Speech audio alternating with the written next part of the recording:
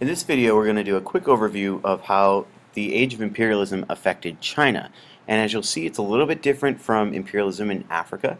It's a little bit different from imperialism in the Middle East. And you'll also be able to compare in the next video how China was different from Japan. But nonetheless, China, like many other places in the world, almost every place in the world, in this time period experienced the effects of European imperialism. So, just a brief history to catch up. China is one of the oldest civilizations in the world. It's one of the oldest continual civilizations in the world. It goes back about 2,000 years at least, probably 5,000 if you really want to count the entire Chinese civilization from start to now. Its first contact with Europeans in a significant way happened during the Middle Ages. We think very often of Marco Polo. He wasn't the first and he wasn't the only one to travel the Silk Road, but he's certainly the most famous for it. But trading with Europe through the Silk Road was a very lucrative business on both sides during the Middle Ages and Renaissance time periods. And China was led by many powerful dynasties of ruling families. We think of the Ming dynasty as the most famous at the time, but China was a dynastic empire, meaning that it was ruled by families that would hold the crown for many generations before handing it over to a different family. So in that sense, it had a lot in common with the dynasties and ruling families of Europe at this time period. And as we know, China has very strong traditions and culture, some of which are very old and still exist today. Confucianism, for example, has been around for a long time and is still a part of Chinese culture today. Confucian ideals are still ingrained in the national fabric of the People's Republic of China. So China was conquered by the Mongols in the 1200s. In fact, the Great Wall of China, which is the only man-made structure visible from space. A little trivia there. The Great Wall of China was created to try to keep the Mongols out from invading. And when I visited the Great Wall of China, what I was amazed by is not so much the height, but the placement that they put it through these rigorous parts of the mountains, so that just getting up to the wall itself was difficult for an army, let alone then getting over the wall that would have soldiers protecting it and shooting arrows at you from the top. So it's very impressive structure. Check it out if you're ever in China. The Ming dynasty was the famous Chinese ruling dynasty, and the Ming was overrun by the Qing dynasty, or Qing dynasty, which was from Manchuria and ruled all the way through the era of imperialism. They would be the last dynasty in charge of China. And here is an imperial Chinese flag. So Europeans will make their way to China during the age of imperialism, just like they make their way to all these other regions we studied. China was a fairly strong country and didn't need to trade with Europe more than Europe needed China.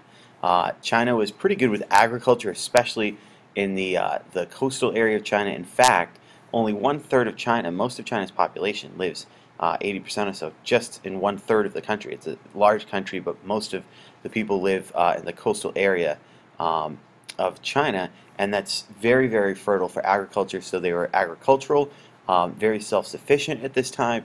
They had about 300 million people living in China by the year 1800, so it was one of the largest countries in the world. It's the largest country today, and China and India were the two largest countries in the world in the 1800s as well.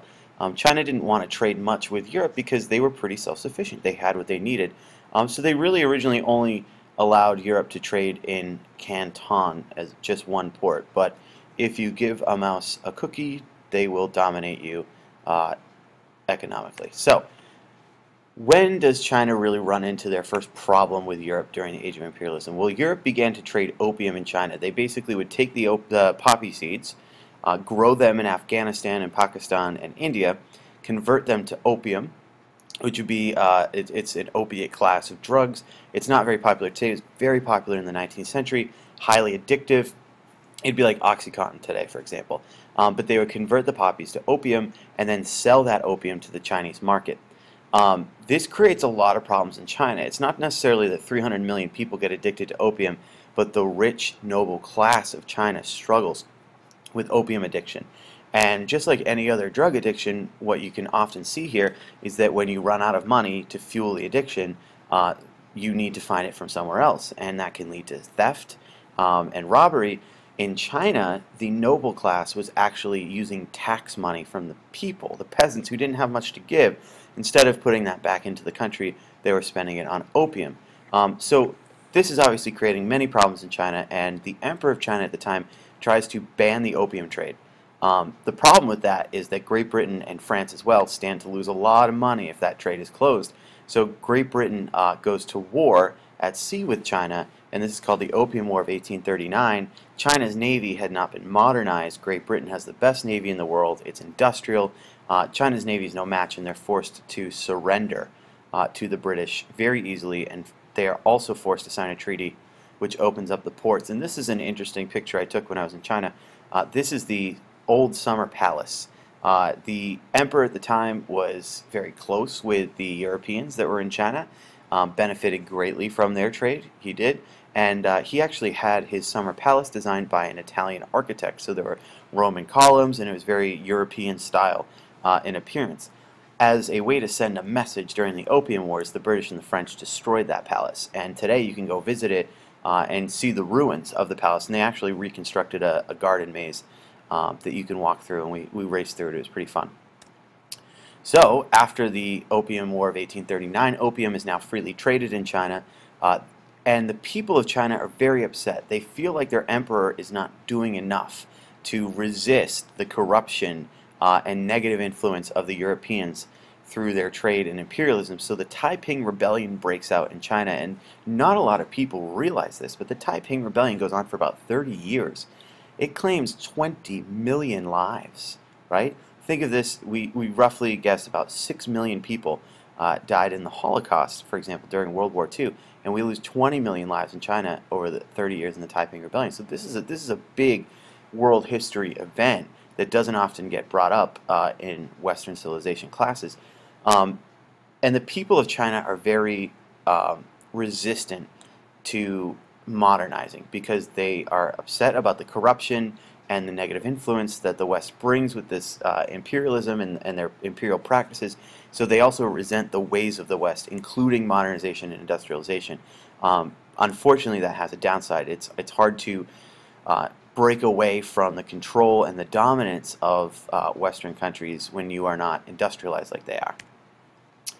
So, foreign influence only gets tighter and tighter, and the pressure increases on China. There's a second Opium War in 1857 to force more opium trade with Britain and France. They tried to limit the trade of opium, and not even that was okay. So in 1857, we go to war again over opium. The Russians take Manchuria from China, the northeastern portion of China, interestingly enough, where the Qing dynasty originated from. They take Manchuria from China because they see that the territory is right next door, and China is very weak at this point. Japan takes territory from China. They annex the Korean Peninsula, which was under Chinese rule at the time. Again, they're building an empire, as we'll see in the next video. China is weak. It's a slam dunk.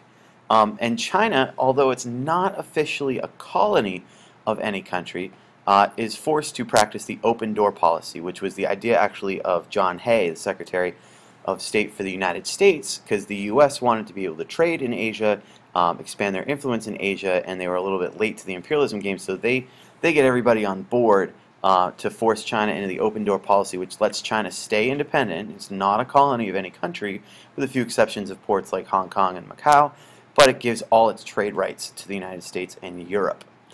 And that leads us to this map here where we see spheres of influence, areas where foreign countries dominated certain parts of China when it came to trading rights. For example, this sphere of influence right here is where Great Britain had all the say over trading rights in ports like Hangzhou and Shanghai right here, all the way to Chongqing in the interior of China. Down in the Guangzhou district or canton, Hong Kong was actually annexed by Great Britain. Macau was annexed by Portugal, but this whole area down here you can see was under French influence. And then we see similar situations here. Japan annexes Korea completely, but also has a sphere of influence in part of Manchuria. Russia takes part of Manchuria over here. So it's just, you see that although China was not technically a colony of any of these countries, it was severely limited and dominated by these countries. So we're starting to see in this example that imperialism, you don't have to take a colony directly to be influencing and practicing imperialism on another country. So the rebellions continue. There is a martial arts cult called the Society of Righteous and Harmonious Fists. They decide to rid China of the foreign devils. So they start ambushing and attacking Christian missionaries. They believed that their martial arts skills were able to have supernatural powers and resist the bullets of the Westerners. Of course, this isn't going to work, but many, many other people jump in to join them, and this starts what's called the Boxer Rebellion. It's named after the group that started the rebellion. But the British and French have to put this down because their people, their missionaries, their traders and things like that are being attacked during the Boxer Rebellion.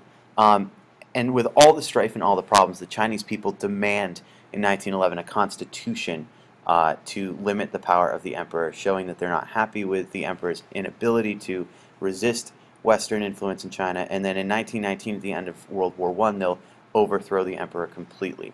So that is how China was dominated during the Age of Imperialism. It's interesting, they were never formally a colony of any of these countries, but they certainly experienced imperialism just like many of the other regions that we've studied so far.